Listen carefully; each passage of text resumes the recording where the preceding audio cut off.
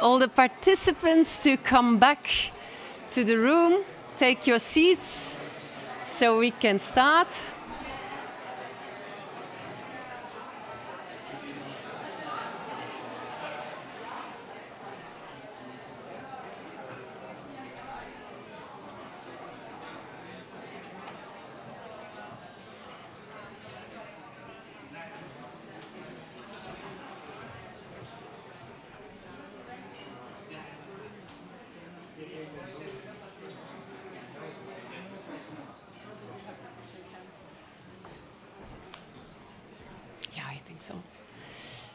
We're about to start the session, so those who can and others can sneak in later, I guess.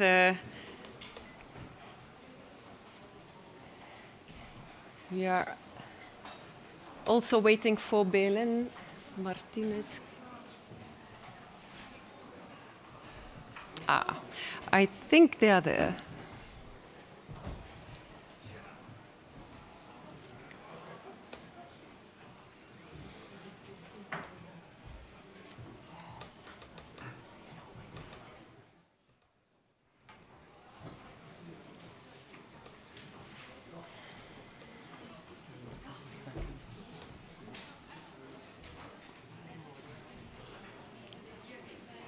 Yes.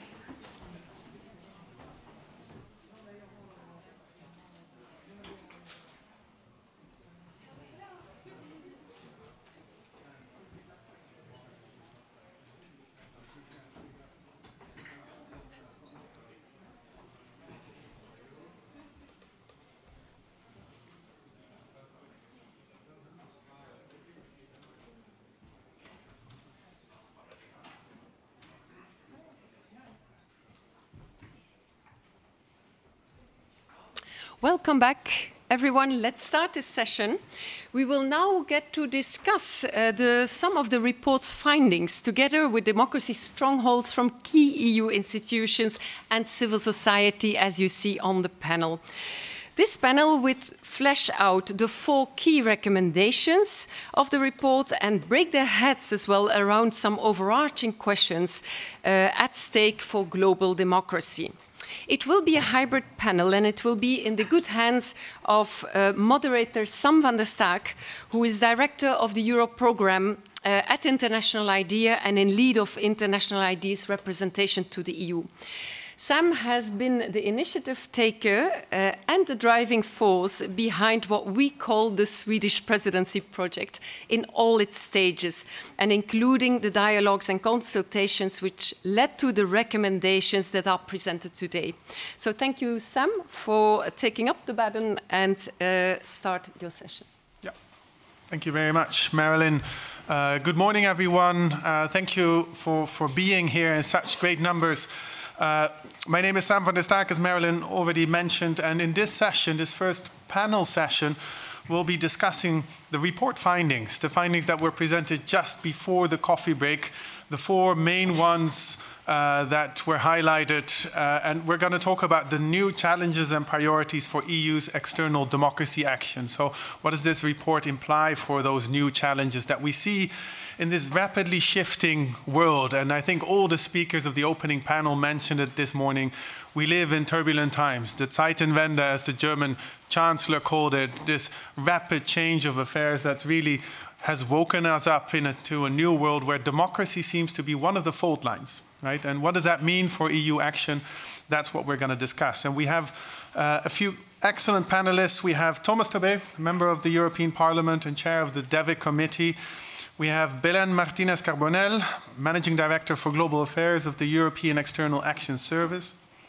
We have Mathieu Bousquet, Acting Director of the Directorate-General for Neighbourhood and Enlargement negotiations, so the part of the Commission that deals with the immediate neighbourhood of the EU. We have Micha Ramakers, Deputy Head of Unit of DG INPA of the European Commission, dealing with the rest of the world. And then last but not least, we have Dr. Janjira Sombatpoonsiri online. Yes, we have her behind me here. Of the Institute of Asian Studies of Chulalongkorn University and the German Institute for Global and area studies. And Janjira is one of the civil society experts that we've consulted during the process of trying to bring this report together. So a warm welcome to all these speakers who really represent all sides of the EU and of civil society that together have provided the input for this report. And I think that collective approach reflects what, again, all the speakers this morning said of we have to do this together. If we want to really revitalize democracy, we have to do it in a collective approach. So no better way to discuss the report itself than by looking at all the different elements of the EU and what everybody has to offer. Now, we will listen to all speakers for around 5 minutes with some brief opening statements, and then we'll have a moderated discussion. And in their interventions, we've asked all the speakers to focus on 3 questions. First, in this new world where we see competing models clashing, how will the EU try to promote democracy? How does it see its role? 2, the outcomes of the report, the recommendations of the report, do they resonate to face the challenges in this rapidly changing world?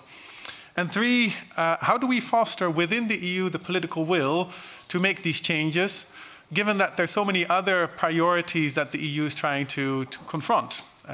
Trade-related, security-related, migration-related, you name it. And we have to balance all of that with democracy. So those 3 questions we'll zoom into a little bit more. So let's get started with the first panelist, Tomas Tobé, already mentioned, member of the European Parliament, chair of the DEVIC committee. In his first mandate, but before that, Tomas was a member of the Riksdag, the Swedish Parliament, for many, many years, 13 years, if I'm not mistaken. And in that position, he held many important offices, including chair of the Committee on Justice, Committee on Education, and the Committee on the Labour Market. So a long political career, and of course, not just a member of the European Parliament, but also a representative of Sweden, which is extra important given the Swedish presidency. So without any further ado, Tomas, the floor is yours. Thank you, and I'm delighted to be here today, and that is, of course, because for me, democracy is really, of course, close to my heart, and of course to all of us in this room. And I think it is, it has been stated many times. I mean, of course, now we see a declining trend for democracy and governance from a global perspective. And I think it is important to really understand what this is. Because this is, at least speaking as a politician, this is a political fight. And it is a political fight that we cannot afford to lose.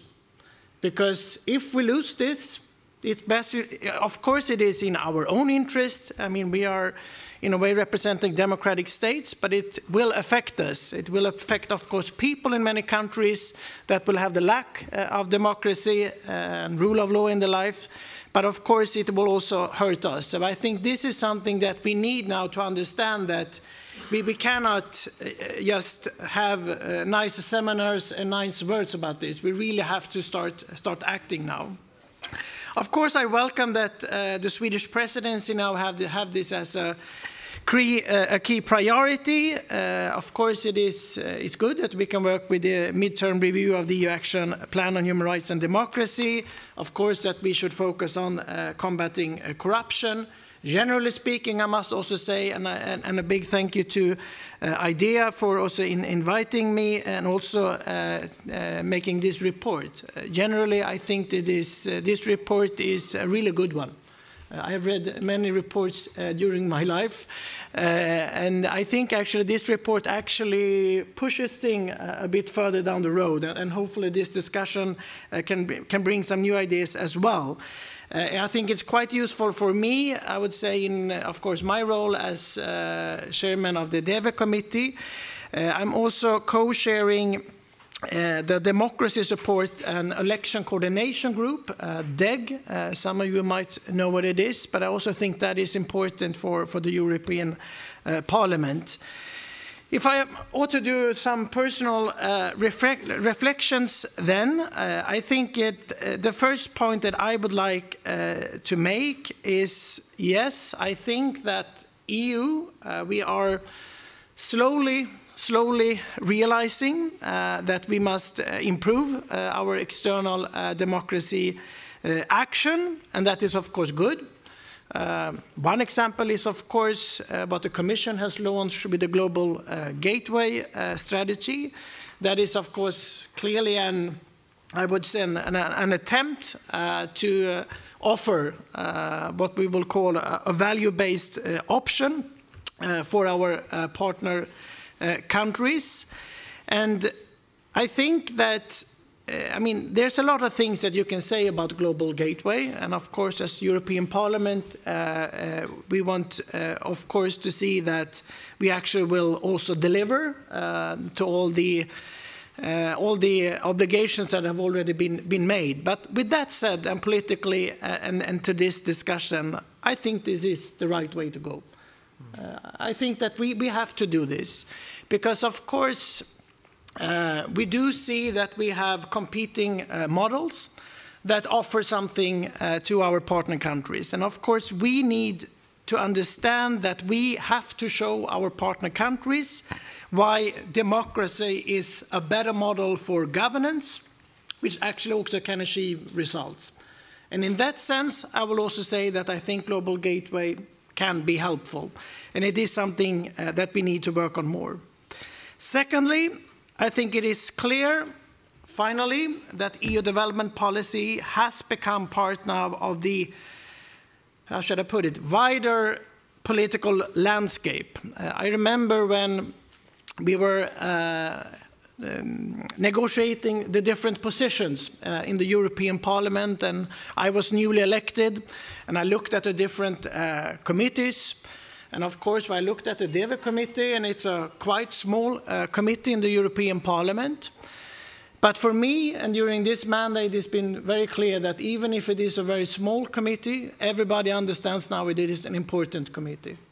Because many of the challenges that politicians need to rise up to, it also comes back now to development cooperation. And I think that is quite interesting to see. We have a lot of attention these days from others that perhaps didn't pay that much attention to the work that we do in the DEVE committee. And I think this is something that we should get used to. Of course, we need to find different ways to organize ourselves in the future, perhaps to even better have a more holistic approach when it comes to, of course, obtaining some of our foreign policy, EU goals that we have, but of course also when it comes to development that we want to see in our partner countries. Because it basically means that we need to understand better how to use the full range of the toolbox that we have in hand. One example, and that is also one of the recommendations from the report, is how we can use, of course, better trade policy negotiations. And to be clear, that means that we cannot continue to shy away from using systematically political conditionality when democratic principles is at stance. I think that is one of the key conclusions. And of course, that is very easy to say, but I also think that we need now to actually start doing that. I think that there is no other way for us to go. The Council's negotiating mandate on the revised GSP regulation, I think, is positive in this regards. That basically means extends negative conditionality to try to prevent, but I think that is also something that we can keep doing. We have from the DEVE committee, we have recently attributed an opinion to AFET on the functioning of EIS, where we do reiterate that we think that assistance should be suspended if we have the event of degradation in democracy, for example. Thirdly, I would like to state that I do think it is important that we try to maintain a political will for making democracy central in EU external policy. And here I come to the point of also the external democracy support. Because I think if you don't have the foundation of democracy and rule of law and human rights, it's very hard for my colleagues also in INTA or in ENVI or in LIBE to be successful. And I think that also needs to be understood, that this is the basis where we have to work. I mean, we have some lessons to learn also with our work within our union. We should not focus on that today. But it is clear that if we don't have the foundations protected, then of course we will run into other problems as well. And of course it is in EU's interest to ensure that our partner countries embrace democratic governance. And I don't think, once again, that we can lose sight of this in Brussels. So I am very pleased to see that this is a priority, of course, from the Swedish presidency. I think that these recommendations are very helpful. If I are to sum up, because perhaps my time is running out, I would sum it up then to, firstly, we need now to find a way to show our partner countries the real benefits of democratic governance. That is the first one that we need to do. Secondly, we need to, of course, figure out how to respond to third countries that are moving in the wrong direction. We can take some lessons that we perhaps saw in the UN vote on this awful war that we are experiencing, where we could see some of our partners, countries, for example, abstaining in the UN vote. Of course, on the one hand, we cannot just let that go, I would say. I think it is important that it means that we will have a reaction. But of course, we have to find a way, and a pragmatic way, on how we should actually work with that, because in the end, we're interested in the end result. And lastly, of course, we need to position ourselves better than countries like China and Russia, because it is a competitive landscape. My experience when I have traveled to partner countries, and I will not name them, but let me just say that one of the lessons when I have sat down with political leaders, I would say for most of our African friends, they do want to work with the European Union. Mm-hmm. They see Europe as the neighbor. And of course, sometimes they feel that Europe is too much demanding. That's true. We are demanding, and I think we should be demanding. But of course, they want to find a way also to not have the only option sometimes to choose China or to choose Russia. And I think that we have all the opportunities ahead of us. Of course, a lot of challenges. But I think we are on the right track now. We are slowly waking up, trying to understand this now. And now it's time to draw some political lessons. Thank you. Thank you. Now, Thomas, a quick follow-up question before we move on, because I think you basically highlighted two of the recommendations. One is the narrative, you ended with that.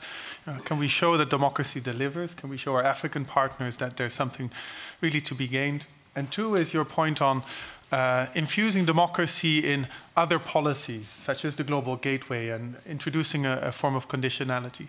Now, that second point, we've been mulling this over when we wrote the report, and sometimes we got the question, yeah, but then how do you deal with some of the hard issues of, getting an energy deal through in a time when energy is scarce, or how do you deal with migration crises if you have to act quickly and you happen to have a non-democratic leader that you need to deal with?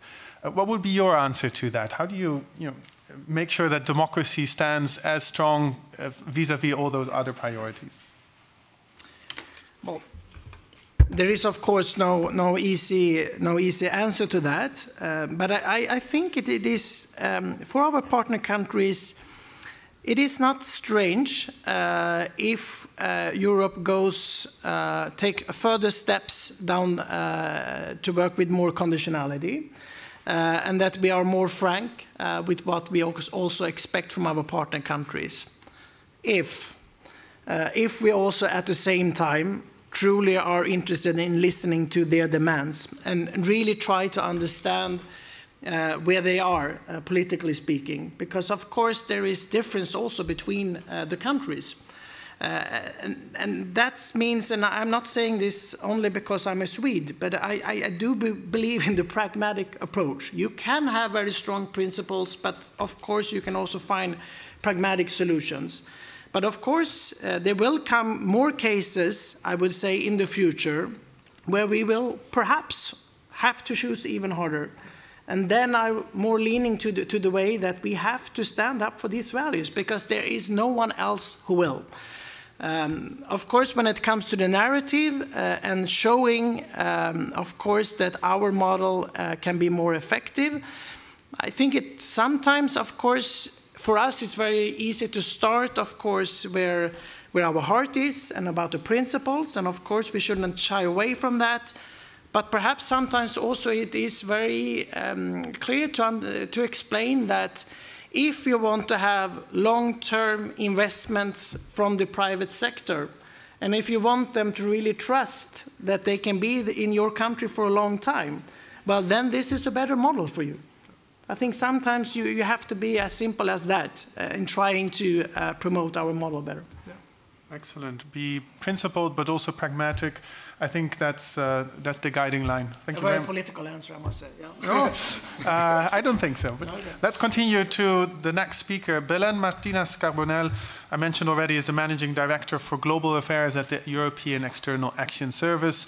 Has been there for quite a long time, but before joining the External Action Service, she worked in the cabinet of different commissioners, Commissioner for External Relations and the Commissioner for Trade. So has a wide background in EU matters. And Belen, the floor is yours. Okay.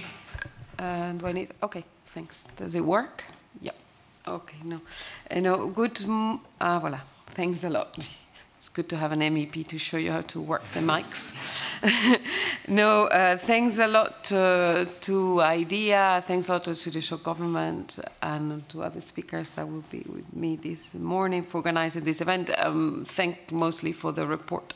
I think it's very good that we are being told by more independent and neutral readers what we're doing better, what we're doing worse, because we are not always good at self-criticism. So it's good that some people help us look ourselves in the mirror.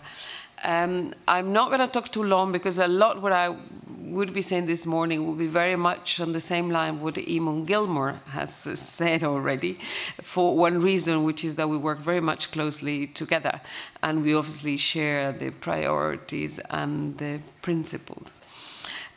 These being said, the succession of unprecedented crises in the last years have reminded us all of the value of the democracy, how much we cherish it, and how much it has been backsliding in the light of internal and external threats. A lot of us would immediately be thinking of Ukraine, but there are other countries that come to my mind, Iran being one, for example, which is really going from bad to worse. And, you know, what could I say about Afghanistan and others when we're talking about conditionalities and you think of the poor women and girls. But so the Swedish presidency comes at the right moment to provide an important momentum for the work on protecting and strengthening democracy globally. The way Sweden supported this policy already in 2019 and reaching the agreement on the text of the Council conclusions on democracy, he has not been forgotten by some of us. And they played an important role on have the democracy priorities reflected on the action plan for human rights. The EU, as you know, has a comprehensive approach to democracy and encompasses the promotion and protection of human rights, rule of law, and the empowerment of people that we try to translate into action, but very actively promoting and protesting when there are violations of freedom of association, expression, media, but also very factually and actively protecting human rights defenders, gender equality, and the empowerment of women and youth.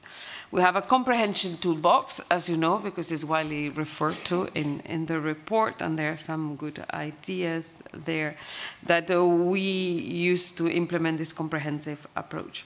And the action plan on human rights and democracy is one very best example of how we try to do this, and probably one of the most important element in our toolbox, although not the only one. So it's very timely that we discuss today the report of IDEA, which, as I said, provides some nice recommendations, interesting recommendations. We continue to witness the deepening grip of authoritarian regimes in their society, and we believe that it's a time when democracies have to demonstrate their resilience and defend themselves. Again, the narrative. It is a word that is becoming very much on everybody's mind. It's not just about what you do, but what people see that you do and how people explain what you do, and therefore the narratives. And besides talking about it, we have to be determined in our actions to show and demonstrate that democracy is, as others have said this morning, the system that best delivers. And, you know, a very much used example is the case of China and COVID. And I think that, you know, when two options were put on the table about which system will deliver first, many at the very beginning of the outbreak were turning their heads to some authoritarian regimes that were promoting the successful of their strategies, but at the end of the day, they may be a bit slower but more democratic policies that were put forward in the European Union with more distributed and socially fair systems have become much more successful in finding the right balance. And so to me, that's, if anyone has a doubt, that's an example of democracy showing results with numbers, and numbers of people alive and people, unfortunately, deceased. The EU obviously has an unambiguous commitment to defend international rules-based order, upholding international law, including human rights and international humanitarian law. Working together should always be our automatic response, and democracy is first and foremost about pursuing together as European Union the defense and protection of democracy. The Russian war of aggression, and a lot has been said this morning, unfortunately, about this horrible war, has underlined yet again how interconnected we are. And maybe if I may react to the reference earlier today about what to do with those countries that have not supported us in the votes, the famous votes of list of votes in the General Assembly. The way we've been trying to respond to that is not as a list of who are your friends, who are your enemies, who you blacklist for the rest of their lives, but rather as a signal of the countries where we are failing in promoting democracy and making them understand the importance for us and the gravity of this Russian aggression. So the way we have been trying to read those lists and those votes is give us a signal of the areas where we should possibly engage more, which is why we've reacted in such a reaching out way to the first negative votes of India, for example. We understood clearly that India was in a difficult position and a democratic system, which is under a lot of threat as well, and we have since reached out and tried to cooperate closer with a country like India. But we also aware that we need to address our own internal challenges. We discussed the reference this morning to the humility. We need to be also telling the world that we understand we are not perfect. And it is for this reason that the President von der Leyen has announced in the State of the Union her intention to put forward this defense of democracy package. And that is one of the priorities that will guide us this year. In the recent years, we have also been developing innovative initiatives to address many of the challenges that democracy is facing today. There are new challenges to democracy, such as those that many speakers have referred of the promoting democracy in a digital day, in a digital world, and mainstreaming digital issues across all policies, human rights, democracy, even, you know, ownership of companies. It's part of these new technologies that we need to learn to live with and to make sure that they support democracy and they don't open new avenues for vulnerabilities. We have many internal initiatives to build on, and I think Europe can again be setting standards, like the Digital Service Act, the Code of Conduct on hate speech, or the work on countering foreign interference and disinformation. And again, these are good examples of what Europe could do better. But unfortunately, it's not just in Europe, but in also countries that we thought to be consolidated democracies that have been suffering the consequence of the manipulation of digital media. An example that comes to our minds is the attacks on the US capitals or the attacks to the government institutions in Brazil. It's not by coincidence that this hatred was organized towards the Congress, towards the Parliament, because they represent probably what democracy stands for and is what those forces are precisely fighting against. So we will continue to work in these areas. We'll continue to support independent media, human rights defenders, among which domestic election observers are very close to our heart and the priorities of what we do. But collectively, to achieve results, it's very crucial that we team up as Europe, but also that we team up with civil society. And this morning there were references to inclusivity, something that we totally approach. Finally, in the context of increasing pressures on fundamental rights, civic and political rights, the EU will continue to promote inclusive and representative decision-making and a deliberative and participative model of government. And related to this, we welcome a key recommendation of the report, which is to continue placing a strong focus on women and youth participation in civic and political processes. The worst that can happen to our societies is that young people disengage from democratic processes. And a concrete example of the work that is being done within this framework of the Summit for Democracy is the cohort on youth political and civic engagement led by the Commission, to whom Commissioner Upalainen referred this morning, together with Nepal and Ghana. This cohort is a motivated example of the work we can do together as Europe and together with countries around the world, with Nepal and Ghana in this regard.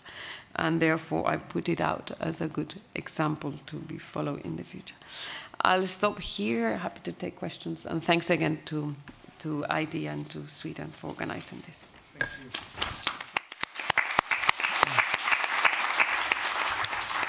Belen, a quick follow-up question, because you did indeed mention there's a whole lot of things that go into that democracy package, right? You know, human rights and rule of law and anti-corruption and elections.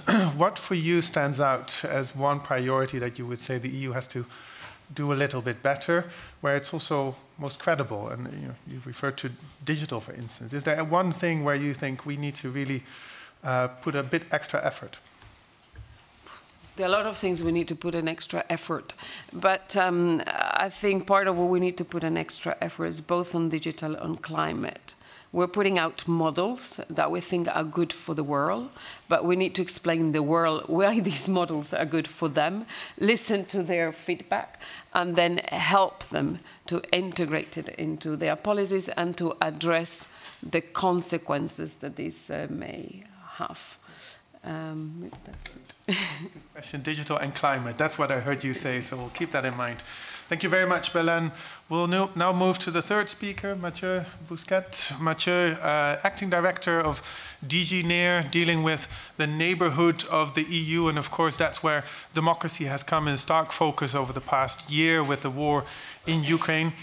Mathieu, the department that he leads focuses on thematic support, coordination of policy and financial instruments.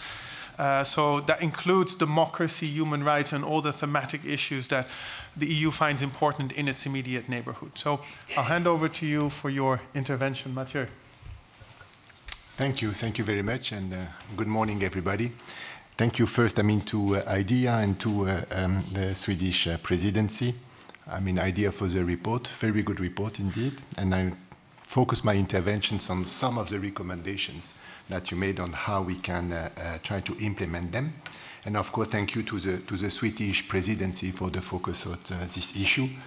I think we all talked about it, but it is unprecedented times and challenges that we are facing, with the unprovoked Russian aggression against Ukraine, which we are dealing with, in my DG on a daily basis, of course, but also with the worldwide consequences, as Belen said. So the report presents very, I would say, timely recommendations, and I'm going to try to focus a little bit on them. So to start with, one of your first recommendations is to develop a new narrative on democracy, to be presented as a universal aspiration. I fully subscribe to that. I think it's important that we develop a new narrative which can help overcome the idea that democracy is only a Western product, that we try to export, or, as some opponents would say, and we hear that when we go in the neighboring countries, that we're trying to impose. So we need to promote the flourishing of democratic culture within the societies at the right pace. Of course, prudence is of the essence, but we need to demonstrate more robustly the value of democracy so that attitudes reflect this. And Belen gave a very good example. Democracy can deliver for its citizens. And when you go in the neighborhood or in the enlargement and you discuss with population, they very much see also joining the EU as joining this. Joining a democracy that takes care of their citizens and that can bring results for them. Also, clearly, the global resurgence of authoritarianism, attacks on fundamental rights, distortions brought about by corruption, alternative narratives, and disinformation remind us daily that even our own democracy cannot be taken for granted, not to mention international peace and order. And President von der Leyen, in her last State of the Union address, said, "We must protect democracies from the external threats they face and from the vices that corrode them from within." So in such challenging times, striving to promote freedoms and democratic processes, foster fundamental rights and the rule of law, fully agree with Belen that is exactly associated, as well as sustaining civil society, is more urgent than ever. So the EU holds its commitment to be a beacon for the global advancement of democracy, but also for the rule of law and fundamental rights. Now coming to another recommendation to touch on the narrative the need to preserve democracy at the pillar of EU's external relation. Let me use a little bit what we are doing in the enlargement process. So we had a decision to open accession talks with Albania and North Macedonia to grant a candidate status to Ukraine, to Moldova, to Bosnia and Herzegovina, to offer a European perspective to Georgia, also to set a target for visa liberalization for Kosovo. This has been all very decisive steps to bring neighbors closer. And these steps also empower the EU to promote crucial reforms for the benefits of citizens. In this context, democracy in all its dimensions is finding reinvigorated prominence.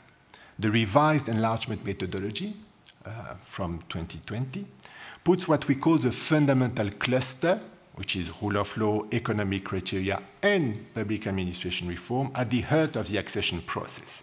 And the functioning of democratic institutions is a key part of these fundamentals, and it has for the first time been incorporated into the negotiation, making it a more visible part of our structural engagement with partner countries. So a clear example is about how to embed our democracy and our democratic principles into our external policy, internal policy. The functioning of democratic institutions. When we turn to Ukraine, the democratic path of Ukraine has been a decades-long fight, not only to secure its independence, but also to realize its aspiration to embrace the EU systems of values and institutions. Russia's war of aggression aims to undermine Ukraine's effort. But this just underlines even more the importance of us working relentlessly to assist Ukraine on its path towards being a fully sovereign, democratic, European country committed to European value and future EU membership. So it's also very encouraging that Ukraine is showing unprecedented progress in the alignment of its legislation with the EU acquis and the reform of institutions, particularly in the areas of anti-corruption and justice, but also anti-money laundering and media freedom. So there is a lot of ground to cover, and in some partners there is structural resistance to initiative openly aimed at democracy building. And this is where we can use our toolbox, and maybe use even more our toolbox, as it is mentioned in the report, as we've done in Virginia. So we're trying to support rule of law and good governance programs that strengthen transparency and accountability of public institutions, that do stabilize the justice systems and promote the prevention and fight against corruption. Where the space to support democratization is more limited, it is still important to pursue actions around it with equal determination and ambition. For example, in 2023, we are relaunching our structured dialogue with civil society in the southern neighborhood under the civil society facility. The goal is to understand better the backsliding of democracy in certain contexts and then adapt policies and programs taking into account civil society recommendations.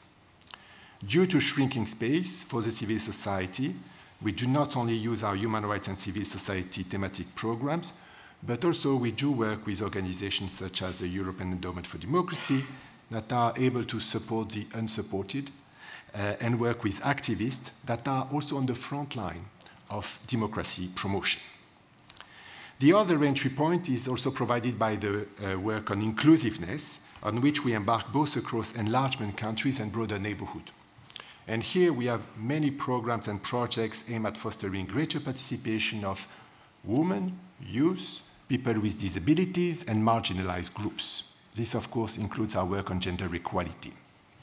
This brings me to another of your flagship messages, which I once more very much appreciate, working on youth, pushing for equality, easing integration of vulnerable groups are crucial investments that will hopefully bring societies closer to democratic stability through support on the ground. And it was very refreshing, when we organized the EU for Youth event earlier in 2022, to get all the feedback from young people from all over the region saying, what they are working on in their country and the support they're asking for us. Finally, your report called for a more integrated approach in the promotion of democracy, an holistic approach, as our chair of the DEVE committee just mentioned. This is another point. So establishing an integrated approach should also be matched with increased attention paid to democracy promotion, as been envisaged under the European Democracy Action Plan. The way we nurture and bolster our democracy foundations in the Union and Member States has an impact on the strength of our external action. I'm quoting the report, the plan. So we also note, and we are very pleased to know that the EU is perceived as a key player for global democracy promotion. At the same time, we take note that the consultations indicated that EU is losing popularity. For instance, in the Western Balkans or constituencies across the Middle East and North Africa, somehow lost faith in our ability to have more decisive impact than other geopolitical actors. So certainly, the findings are very useful, are going to help us trigger reflection on not only how to do better, but also how to communicate it better. As Belen just said, our outreach will be crucial. So to succeed, we need to be more robust, to be more proactive, and pursue meaningful actions to counter threats to democracy, human rights, and international peace. Thank you. Thank you very much.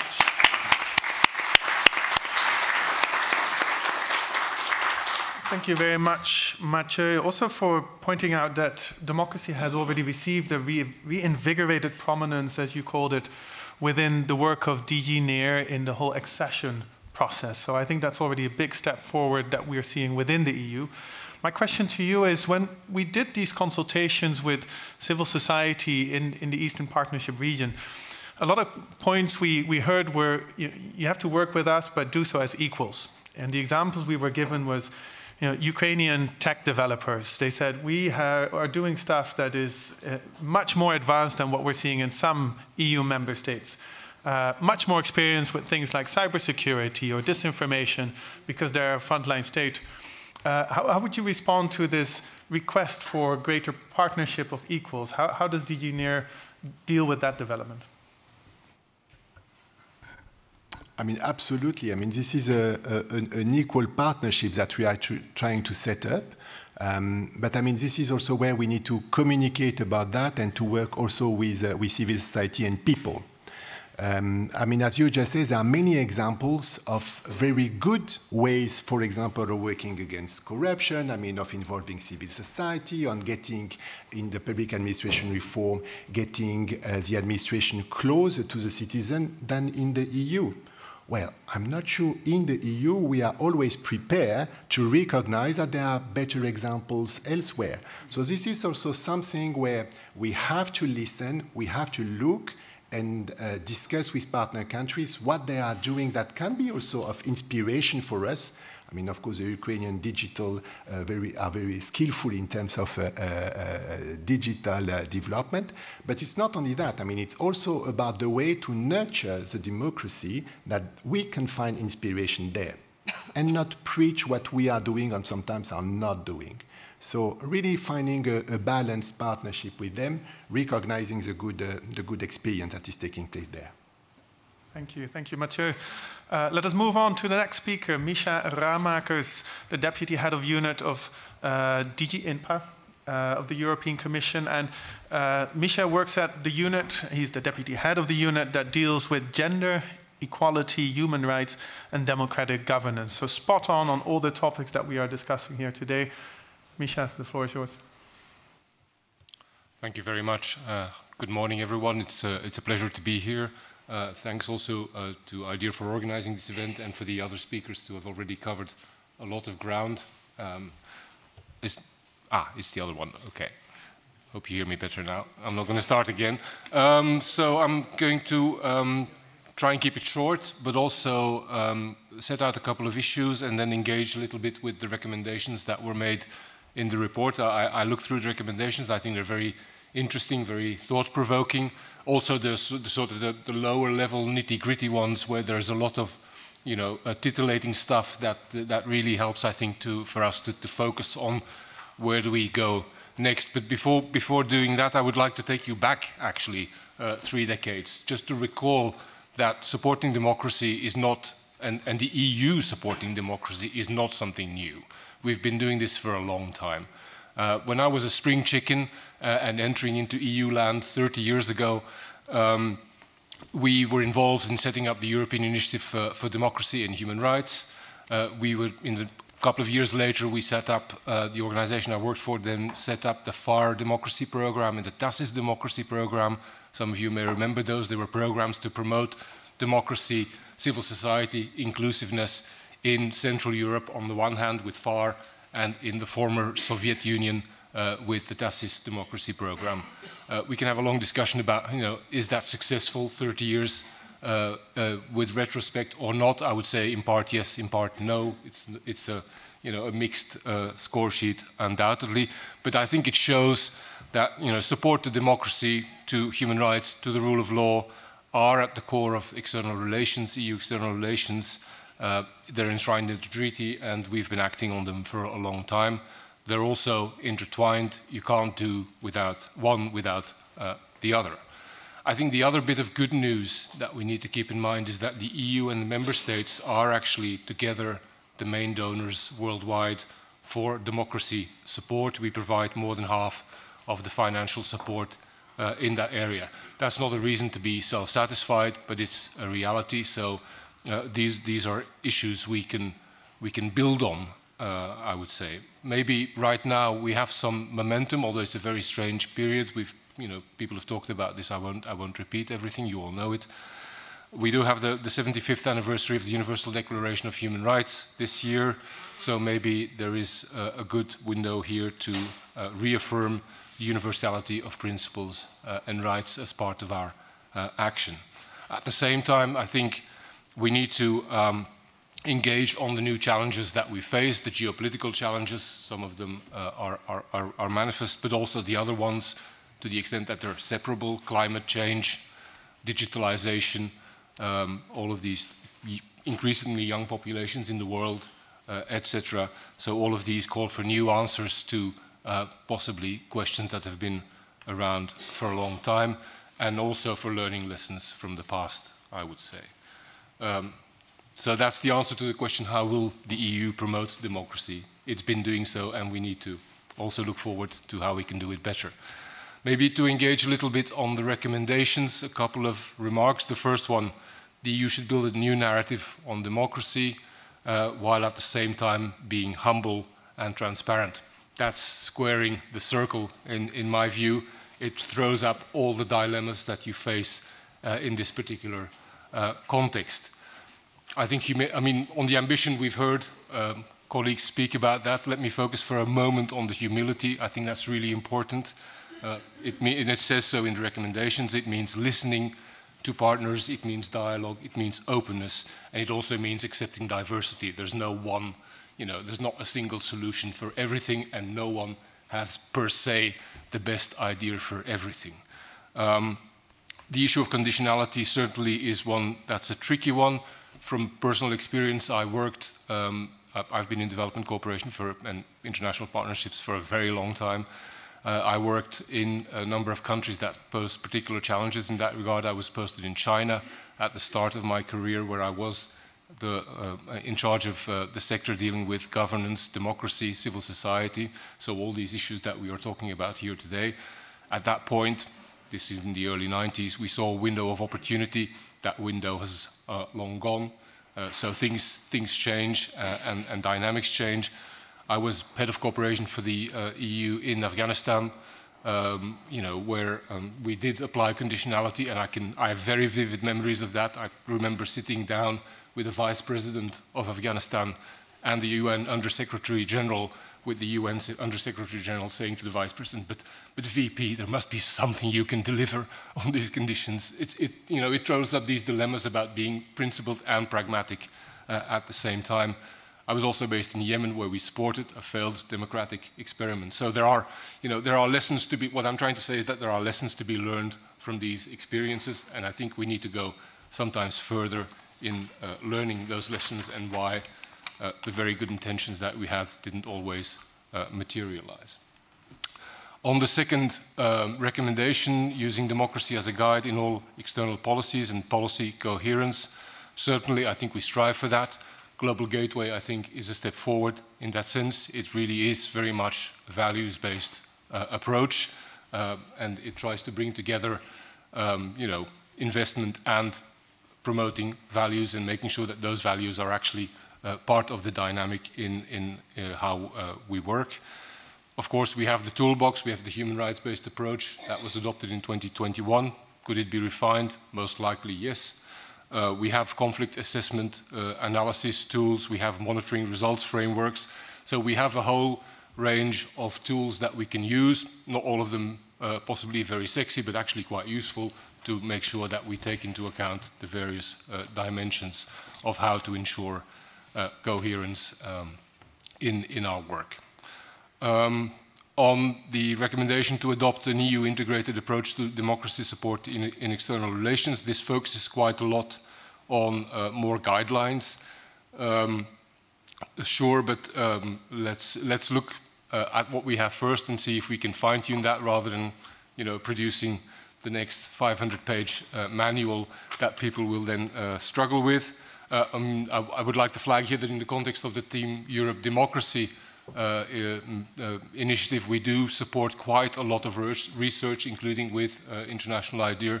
I think that is very valuable, and we really need to look there as well for the creation of new narratives. So that's another strand of work. Then on gender and youth, it's been mentioned before. I'd just like to recall that we've been investing quite heavily in these fields for the last few years, and in inclusive approaches. It started mainly with a focus on women, the gender action plans. We're now in the 3rd generation, and with every iteration of the gender action plan, we see that things improve. If, you know, I don't want to be too inward-looking or dwell too much on statistics, but if we look at how our own actions are now gender sensitive or gender informed, or put gender at the center of what we do, the percentages are actually phenomenal. They're really high, and they exceed what we expected to achieve. So that's good. It's not the solution for everything, but certainly good. We now have the Youth Action Plan and the involvement of youth in the Summit for Democracy. So that's a major strand now as well. And we're launching a new Women and Youth in Democracy initiative of 40 million euro that will add another layer of dynamics in that regard. So I'll stop there, also to leave some time for discussion with people in the room. Thank you. Thank you, Micha. Now, Micha, the million-dollar question, and a lot of speakers already raised it. You know, we have to show that democracy delivers, and your DGE, you know, spends billions and billions on socioeconomic progress, on making sure that people get housing and schools. And so how do we make sure that the link between the work you do on democracy and all that other stuff, you know, all the socioeconomic stuff, that is clearer so that we can actually demonstrate that democracy delivers? Do you have the magic bullet for that? I was going to say we don't do million-dollar questions, we only do billion-dollar questions, but yes. I mean, without going to a lengthy explanation, I think you could look at what we try to do with Global Gateway right now to see how we try and pull all of that together. Global Gateway, people tend to think it's about, you know, digital or infrastructure or roads or you know, transport corridors and stuff like that. It's not just about hardware. It includes the social dimension, it includes health, it includes education, it includes empowerment of disenfranchised groups, and it links it up with democratic values. There are other ways of doing that. More historical examples would include, I would say, how we deal with budget support, if, you know, without going into a very long, detailed technical explanation of how that works. There is no budget support without adherence to basic values, including human rights, including democratic values, governance values, transparency, and those issues really are there. So I don't think, I mean, I'm in a thematic unit, but we work with the whole DG. We don't separate out the two. It's not some kind of niche reservation that we're in. Okay. Integrated approach, going back to the terminology of the report. Thank you very much, Micha. Now on to the last speaker, Dr. Janjira Sombatpoonsiri of the Institute of Asian Studies at Chulalongkorn University and of the German Institute for Global and Area Studies. She has a double hat. Janjira is an assistant professor. She has a PhD in politics and international relations, and her area of focus is the whole range of civic activism, social movements, digital activism, and I've seen that in practice. She is really one of the global experts on the digital and civic rights issue. And she has importantly participated in many of our dialogues that put this report together. So without any further ado, Janjira, the floor is yours. Thank you so much, Sam.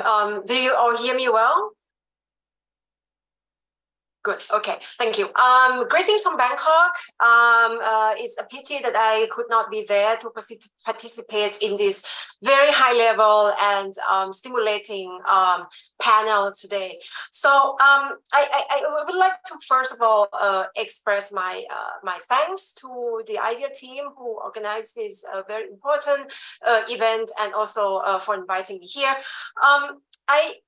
I think that I should start by commending the great efforts the team made putting together this really important report. And I think it covers a wide range of issues crucial for strengthening democracy in the age of autocratization and great power competition.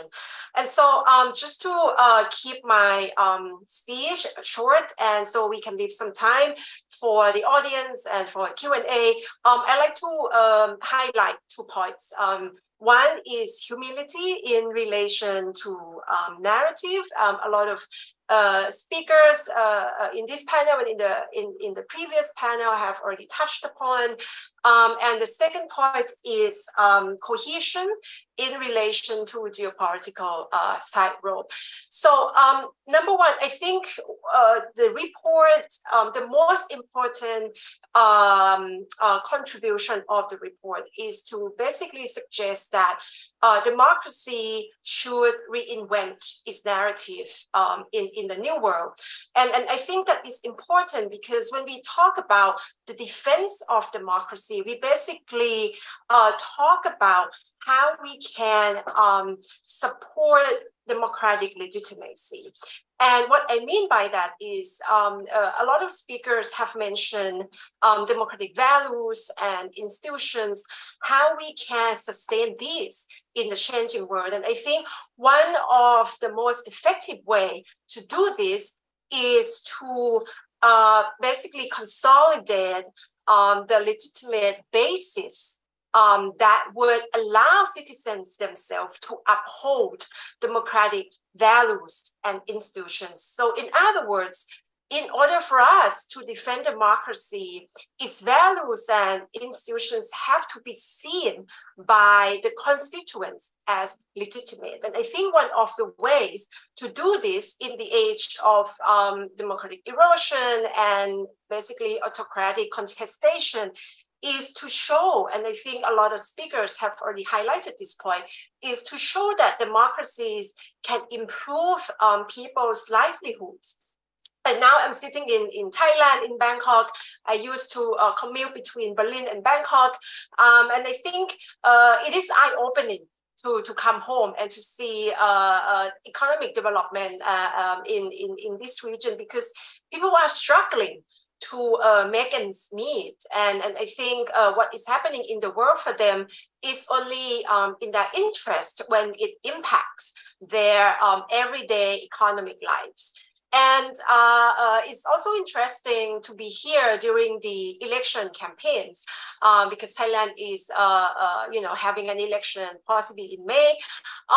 The discourse or the rhetoric about strengthening democratic legitimacy in Thailand is not so much about the values and the principles, but in fact, it's about how democracy can be related to a welfare state, to basically a better social safety net for citizens. And in that sense, I think Sweden comes up as a good example when I talk to ordinary Thais about how they perceive Europe and democracy in the region. Usually they say, well, they have a good social system and they have really strong social safety net for their citizens.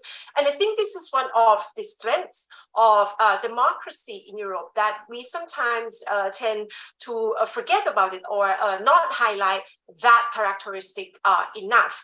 And I think this is what we, when we talk about reinventing democracy, this is what it means. The fact that over the past years, there's increasing incongruence between democracy and economic well-being of citizens.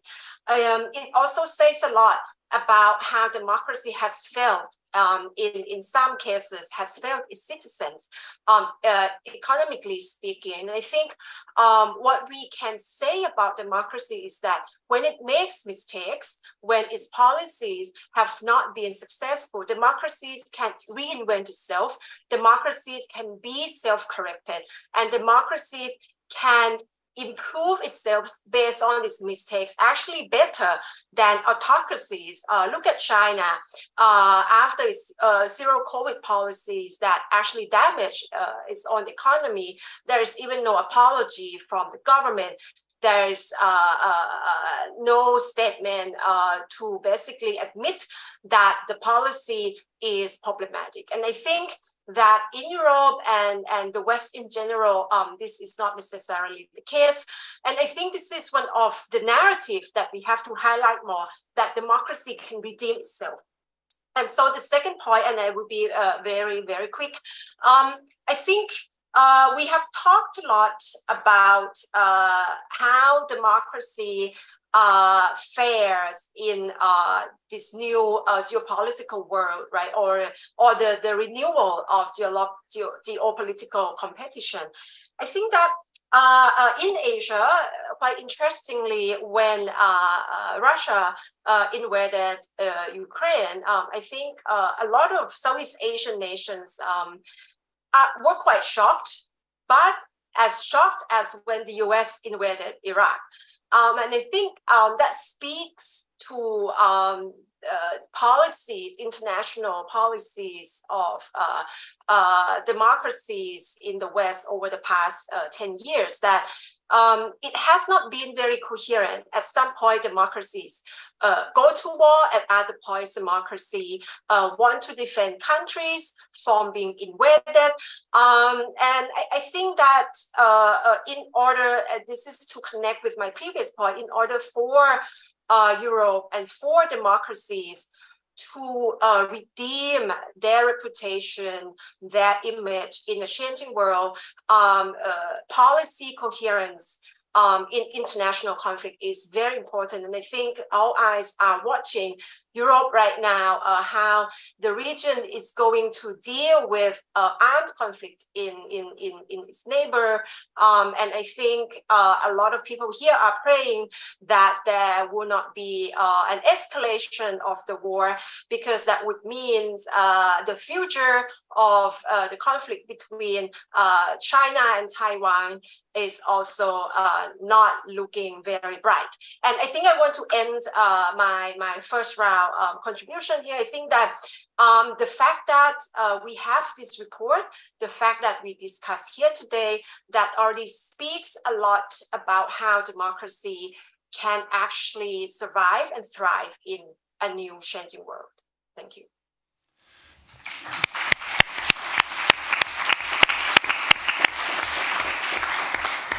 Thank you very much, Janjira. Instead of me asking you a question, I'm going to throw it open and see if there's any questions from the audience for Janjira. Don't be shy. Or from the panelists. Okay, think about a question for Janjira. I'm going to ask if there's any questions for the panelists. Otherwise, I'm going to keep the discussion going, but I want to see if there's any questions. Oh, there we go, there we go. Let's go here at the front row. If you could say your name, please, and then ask your question, and to whom, please.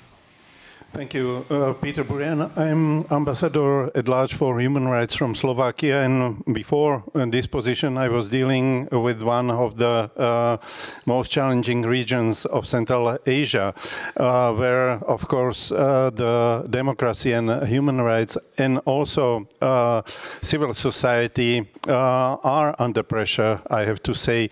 But starting my kind of brief intervention and questions, I would like to congratulate IDEA for an excellent report, and I believe it should be considered and reflected in the preparation of the next action plan. And also I wanted to thank Sweden for bringing this agenda and putting it high on the agenda of the presidency.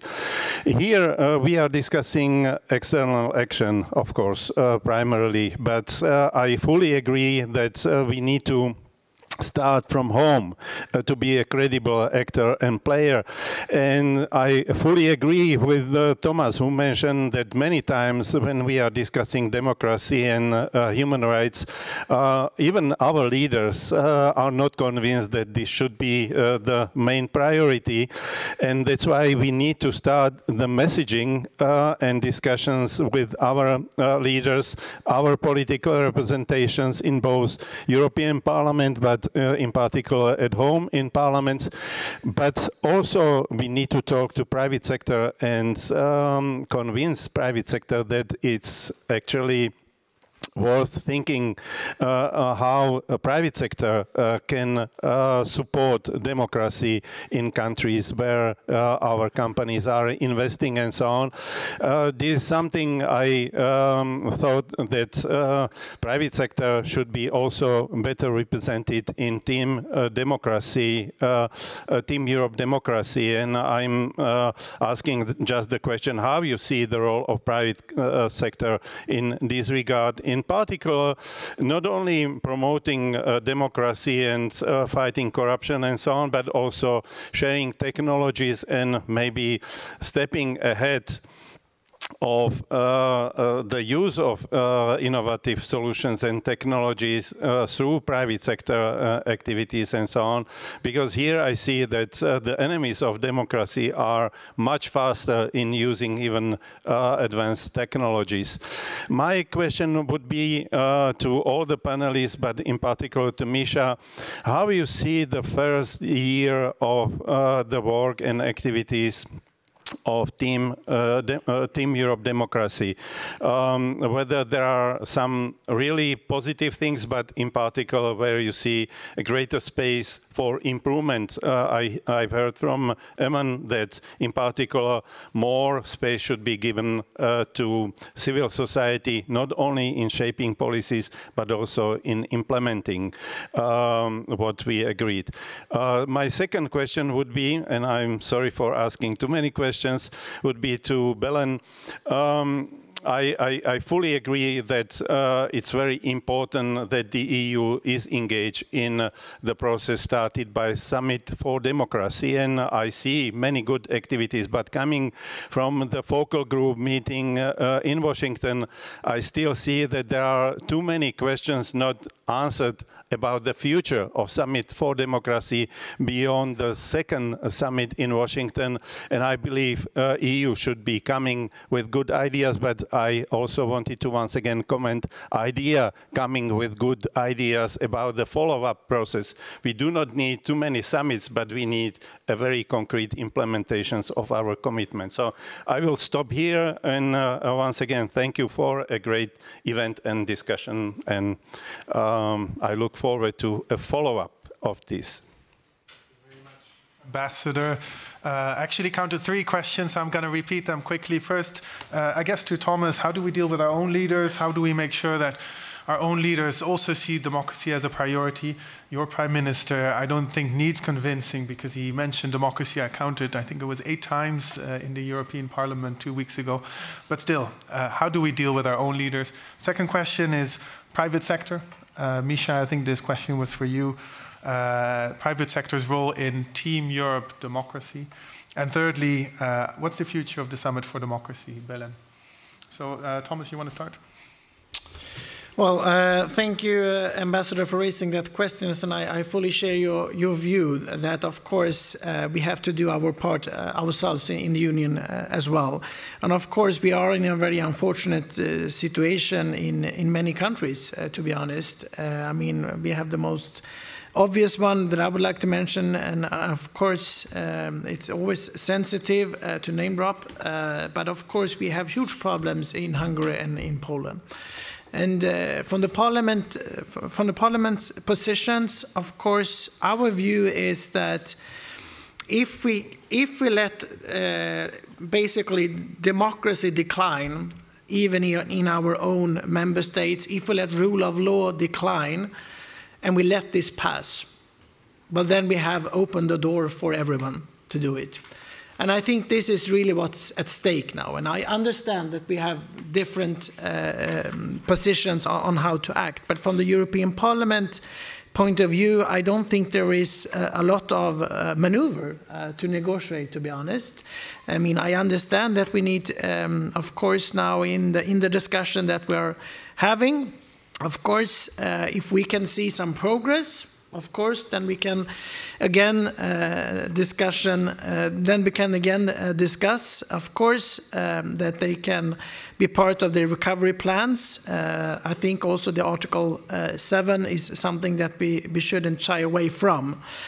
That's one part of it. I think we need to be very, very strong on this, because I think we will, we for sure know that otherwise, I mean, I can't see another way to go. And also I must say that it's becoming very clear that Viktor Orban is getting more and more alone as well.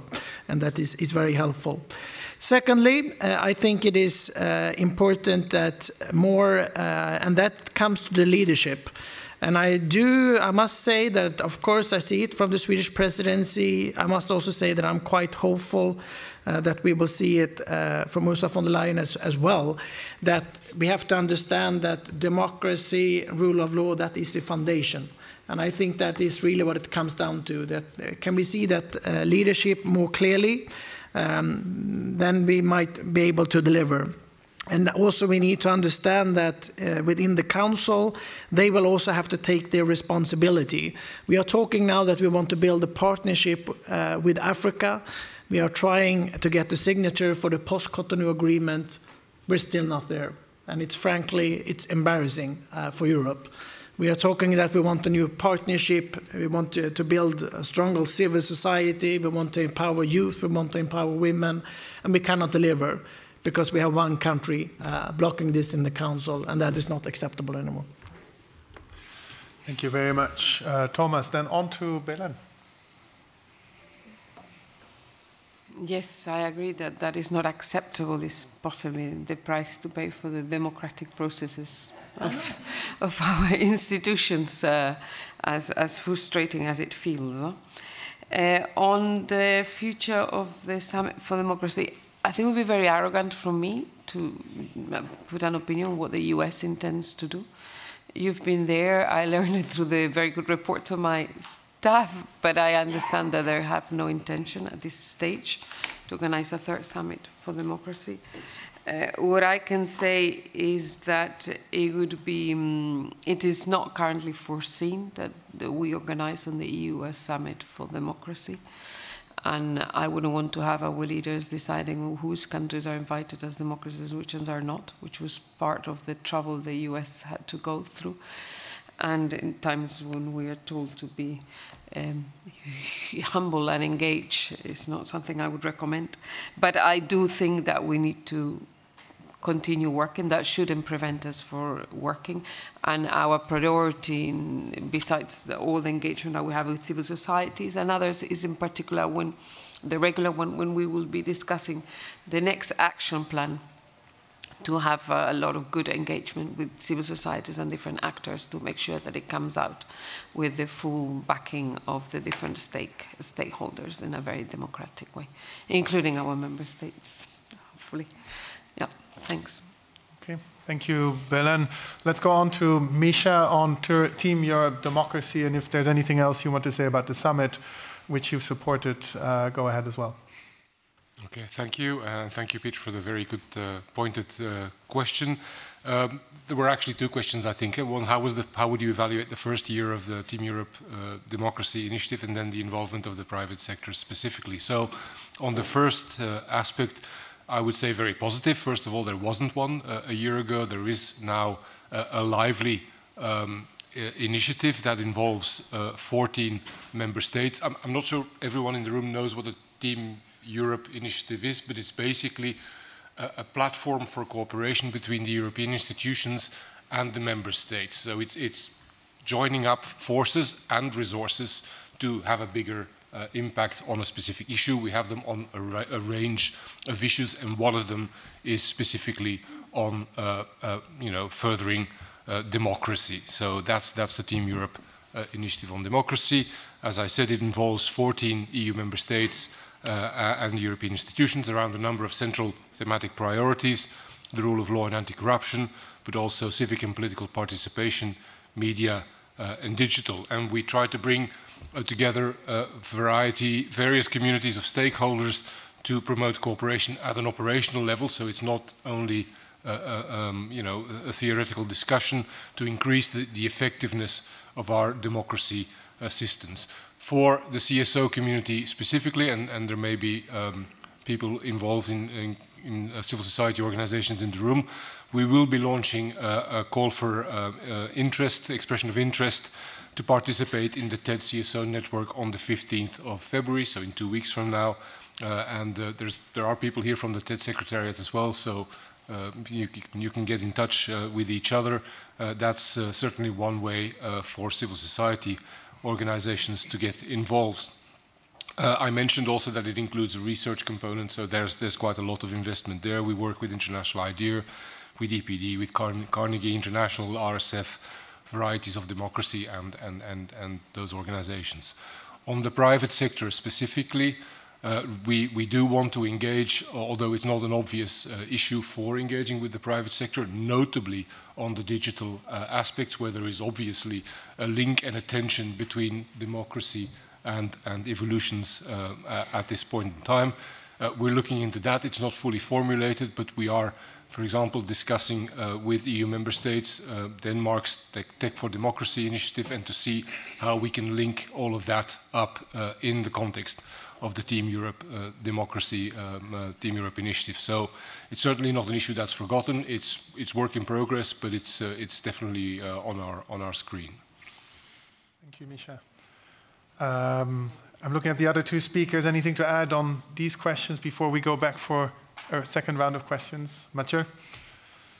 Maybe more a general question about the private sector. I mean, their involvement is absolutely key. I think the type of governance which also works in the private sector is something which is about democracy. So working with private sector, and I think a key word which is important for me is really accountability. So accountability in the democratic institutions, but also accountability of the private sector. So I think there can be some partnerships in addition to the digital innovation that the private sector can bring in. I think even, I mean, working with big companies or with small companies, I mean, the way we are supporting them, the way we can work with them, I mean, to promote internal good governance and to get the lessons from them also in terms of governance accountability, I think is a lesson very useful for us as well. So very happy, and we are working with the private sector on that. I think, Micha, you had an afterthought. I had an you actually asked another question, so to which I didn't answer, which was about the Summit for Democracy. Very briefly, we've actively supported the Summit for Democracy, and we continue to do so. In the past, we focused very much on making sure that the process was inclusive, that it included good civil society consultation and participation in the summit. We also support very actively the voice of youth. We're involved in the so-called youth participation cohort, especially working with youth from the south, and we've partnered up with Ghana, with Nepal, and with CSOs from Africa and Europe in that regard. And we will also be taking that forward in the context of the forthcoming edition of the Summit for Democracy. Okay, thank you. Let's go for one more round of questions because we have to round up at 12:30, and this is going to be difficult because I see a lot of hands. Let's hear from all four of you, but really quickly, and then I'm going to ask panelists to pick and choose until time is out. So we start at the left. Go ahead. And keep it really succinct, please. Yes, sure. Hi, my name's Sandra Kaduri from Keeping Channels Open. I just wanted to know, sorry, it's an internal democracy question, what you're doing to shake people out of complacency. I'm from UK, let down by a democracy, let down perhaps by the EU as well. If you ask anyone what democracy is, it means different things. So can we see a back to basics campaign to get people to really care about what it is and their responsibilities to each other, the limits of freedom versus, individual versus responsibility, because I'm really worried what else might happen as people try to polarize us and separate us and work against the climate agenda. And I'm let down by democracy, so many of us have been. Yeah, in the middle, go ahead. Thank you. Very quickly, Claudio Francavilla from Human Rights Watch. It was very important to hear from the guest from the screen, I'm sorry, I don't want to butcher the surname, that the narrative around democracy is not only built by words, but also by deeds, by action, and so the importance of the policy coherence. And we have time and again raised out the double standards in the foreign policy can then undermine, if you will, even the credibility.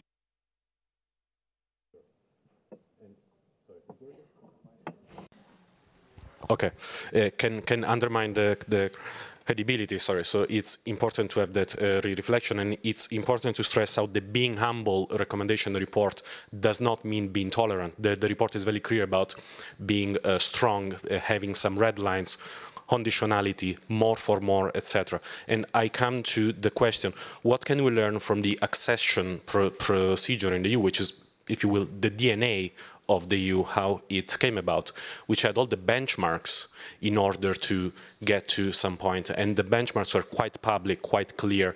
How can we learn from that experience and maybe try to apply to trade deal, to the GSP+, to have some public, clear benchmarks for accountability for the governments linked to human rights and democracy? Unfortunately, we have to end it there with questions. Apologies to the two other hands that were up, but time is really ticking. I'm just going to push it back to the panel and see if all the speakers want to take another 30 seconds to respond. And let's do it in reverse order, starting with Janjira on screen. Janjira. Okay, thanks a lot for these really great questions. I think because for the benefit of time, I think to conclude this panel, I think there's a lot of hope in democracy still. And I think in the digital age, there are a lot of things we can do. I think just to respond to the gentleman's question about the role of private sector earlier, I think we have to think more about how automation can help us improve democratic governance, be it in relation to corruption policies, be it in relation to job creations, giving opportunities to the marginalized communities, right? So the use of AI, automation are not always to undermine humans' future, but also to enhance it. And I think the private sector in Europe has been at the forefront of this. And I think it's crucial for the EU to engage with regional private sector. And I think last but not least, absolutely policy coherence is key. And I think that's why I have highlighted that one of the few ways in which democracies can do better than autocracies, it is to be self-reflective and to be accountable for its own flaws sometimes. And I think that sense of reflection is key to democracy. Thank you, Janjira. Micha. Which question am I trying to answer at this stage? I'm not sure. Just maybe to say that what is very clear from the discussion is that finding a way forward in a very complex and increasingly fractured world requires a process of iterative thinking and experimentation, I think. And I think with what we've got, speaking from my own organization, on the table with Global Gateway, with the Team Europe initiatives, and other innovative ways of working, we're really trying to see how we can in fact renew the narrative, and not only the narrative but also the ways of doing and increasing the coherence. Are we there? Is it perfect?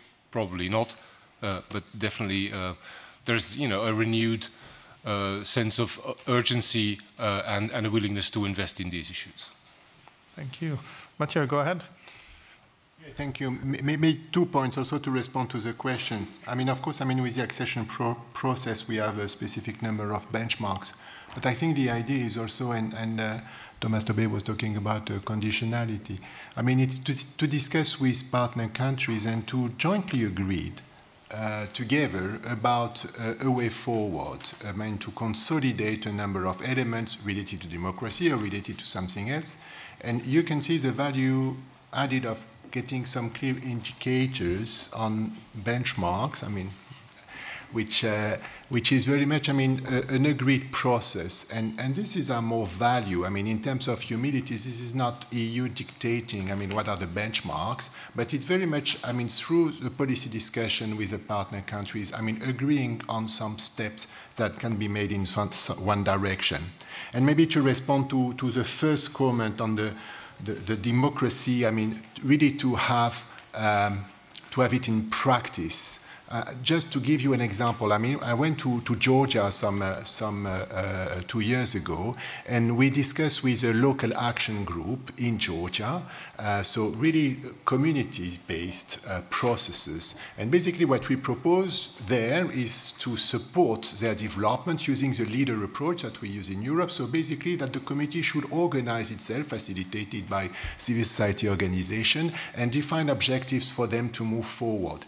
And the reaction was quite interesting from them. They said, of course, I mean, we are in a country where we have Europe on one side and Russia on the other side.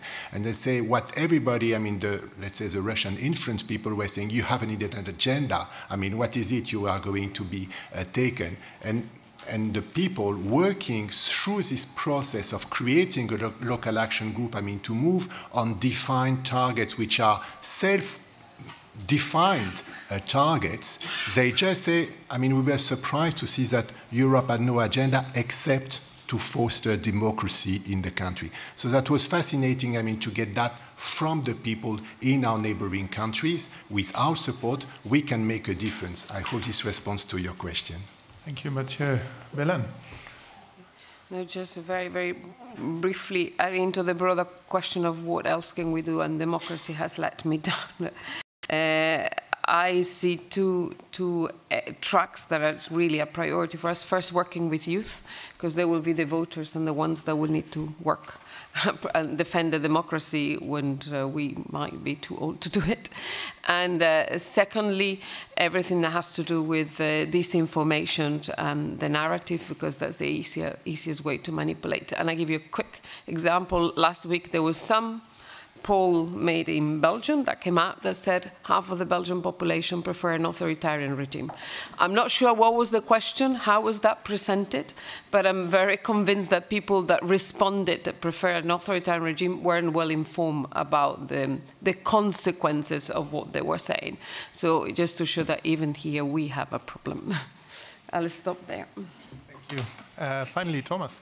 Well, I think what is also within those questions that is raised is basically what are we? I mean, what are Europe? And for me, of course, we are a continent where a lot of member states, we have come together because we want peace at our continent. Yes, we have some shared interests, some challenges, some opportunities, but the basic question is, do we have some common values or not? And for me, it's very clear that yes, we do. And that means that if you are of the opinion that in Europe we do believe in human rights, the protection of minorities, rule of law, on democracy, well, then we have to fight for it. We'll have to fight for it within our union, and we have to fight for it in the world. And the only way to do that is, of course, to win the hearts of people. That's what we try to do in democracy. People have the right to make their own choice. Thank you. Thank you very much. Tomas, I think we've had a great discussion. Indeed, the EU has done a lot since 30 years back, as Micha said. But I think from all the interventions we also learned there's a lot more to do. And importantly, there's a lot of willingness to do more. With humility, with cohesion, but with those two principles, there's a lot more to put in that toolbox that the EU already has. So with that, I'd like to finish it, and I'll hand back to Marilyn for the practical details. Thank you to Tomas Tobé, Belen Martinez Carbonell, Mathieu Bousquet, Micha Ramakers, and Janjira Sombatpoonsiri. A warm round of applause.